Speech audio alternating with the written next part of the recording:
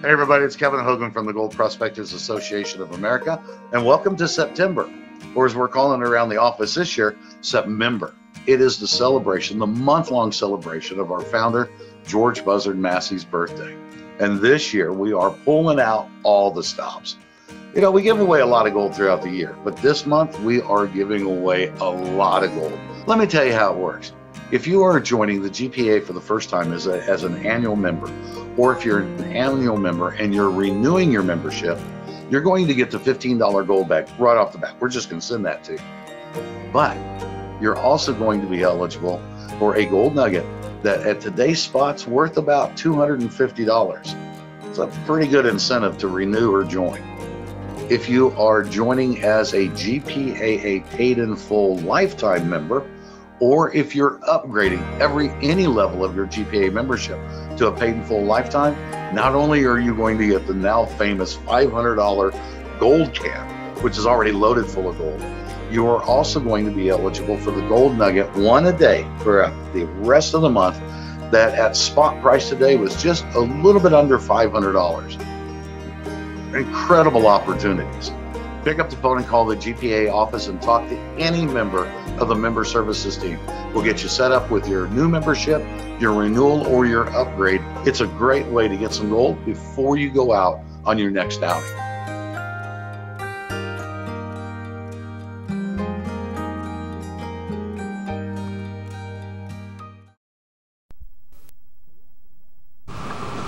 Well, welcome back, ladies and gentlemen. What I have here is I have some crystalline banded quartz.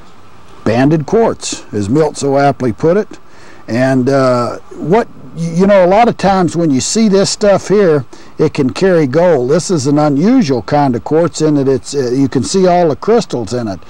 And these are small crystals. Sometimes you'll find this where there'll be large crystals that you can actually break them out. And when you look at this, a lot of times with the naked eye, you cannot see any gold in it, but there can be a lot of gold present.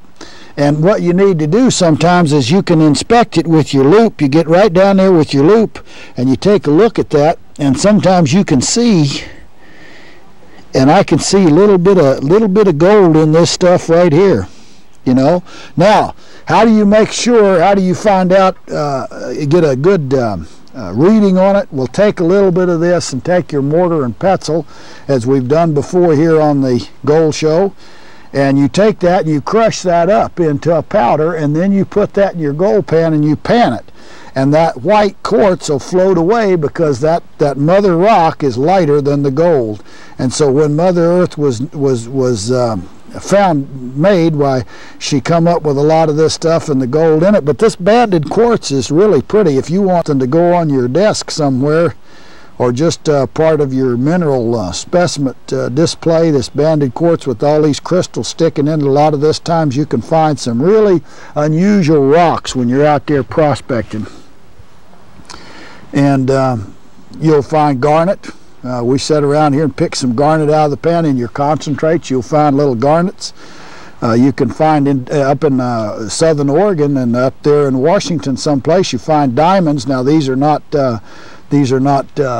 gem quality diamonds. I guess they could be, but most of what I've found is considered industrial grade diamond, but they're natural and they're really something. Now there's a little hole in that one.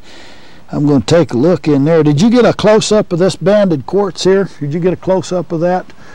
Let me let you zero right in on that, and I'll show you what we're looking at. I threw it down there in the dirt. You can wash that off. It doesn't hurt that wash to wash it off. And then what you got these bands running through it here. See these bands running through it? And that's why they call it banded quartz. And then you can see the crystals, the crystals that grow in the quartz. You can see that. And over a period of time, and then in these intrusions along here, these fractures, what you have is you have little tiny specks of gold in there. Now, I don't think you can see that in the camera, but so this rock is probably worth, it definitely is worth more as just a specimen with these little tiny flecks of gold in there than it would be if you crush it up and extract the gold. So if you find something that's got some visible gold like this one has, of course you're going to want to keep it and make a paperweight or something, or put it in your mineral collection.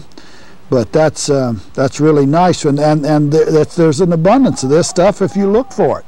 But you just have to get out there and take your loop with you.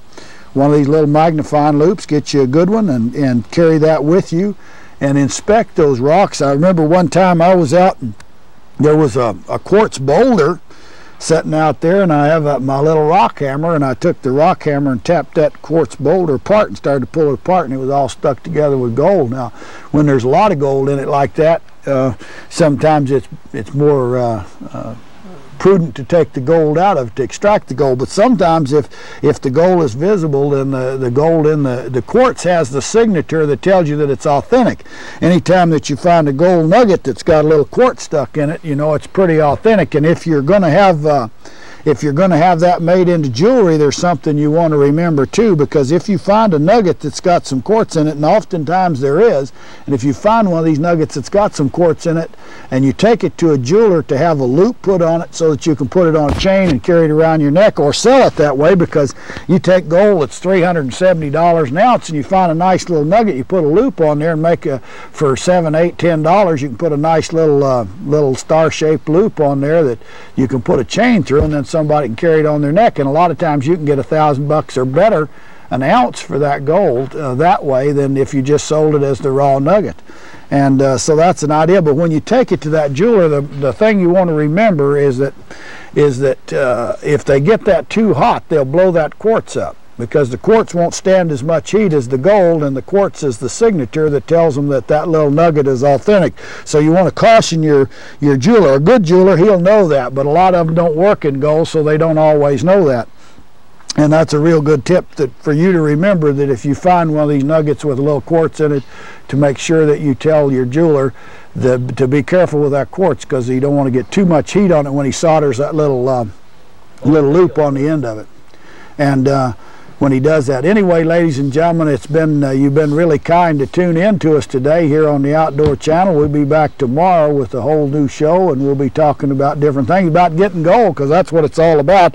I hardly can understand why anybody thinks about anything else. Once they get out and get struck with a good dose of gold fever, why it's a real blessing, because it'll get you up and get you out in God's country and get you a little exercise and give you something to think about besides the health program and NAFTA and Perot and Rush Limbaugh and Bill Clinton and all that other stuff. You can get out here and you get thinking about gold, and all them worries just go away. You know, you don't even think about the freeway and dodging plywood in the fast lane, or somebody shooting at you when you change lanes or something. You get out here, all you got to do is worry about the bear, and he isn't going to shoot at you. He's pretty good if you stay away from him and give him plenty of room.